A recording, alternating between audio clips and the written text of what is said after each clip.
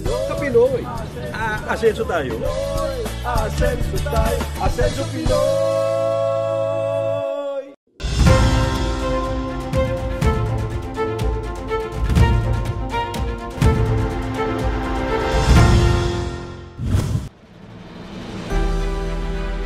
The heart of the business is really to help our local craftsmen and to boost local weaves.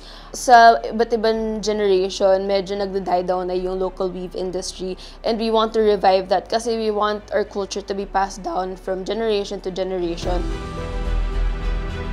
Hi, I'm Alixia Marie Mercado. I am the owner and the founder of Alixia Marie PH. Luxury brand na gawang Pinoy. Yan ang niche ng young entrepreneur na si Alixia Marie Mercado. Paano nga ba siya nag-start to build her own brand? Since yung course ko po ay kailangan nyo magkaroon ng business pagka-graduate nyo, as in like full running business, na-inspire ako sa nanay ko kasi nasa industry siya ng pagre-resell ng mga designer brands, at lumaki talaga ako na parang na-educate ako about designer items. Naisip ko, bakit hindi yung mga Pilipino magkaroon ng brand na designer din at something na makikarry natin yung culture in fashion. That's why Alixia Marie was born, kasi gusto ko maging designer na nag-incorporate na Philippine culture at Philippine resources sa fashion items na hindi mo naman ganun nakikita sa market. Well incorporated ang Pinoy culture sa mga bags and clothes ni Alixia. Bunga ito ng kanyang love and support sa ating mga local artisans and weavers.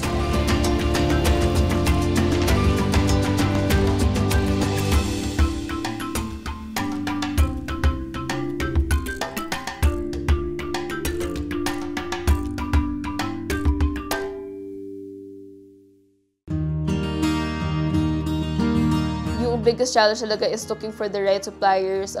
We started looking for suppliers since 2018, and we have been continuing to look for more suppliers and to tap into different local craftsmen.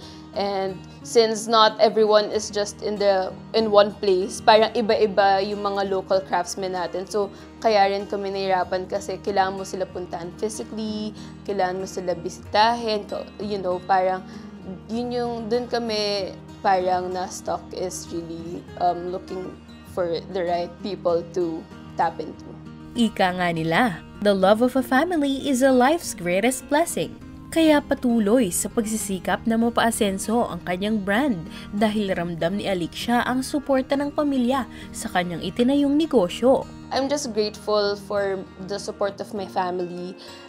Kaya ko rin na-tap yung celebrities because of my dad. My dad's in PR, so he's really supportive of the business. And he also wants to promote local. That's why he has connections with his celebrity friends na parang, hey, support local, ganyan.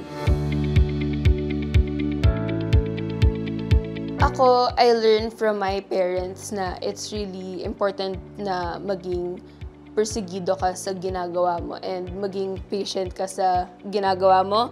Kasi like me, ako, yung business, yung conceptualization, 2018 pa lang.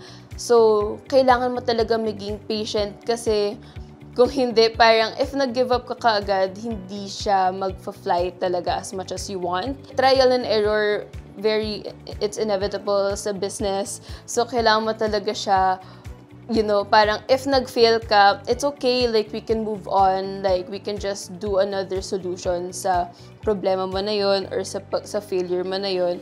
So, really, the tip is to be patient and to have perseverance in whatever you're doing and to be proud of your item or your service, your product. Kasi kung hindi ka proud at hindi mo talaga gusto yung ginagawa mo, hindi mo siya, parang mawawalan ka ng drive para gawin yung lahat para umasenso yung negosyo mo. Sa ating pagbabalik, ipapakita namin sa inyo ang iba pang 100% Filipino concept products ng Alixia Marie PH.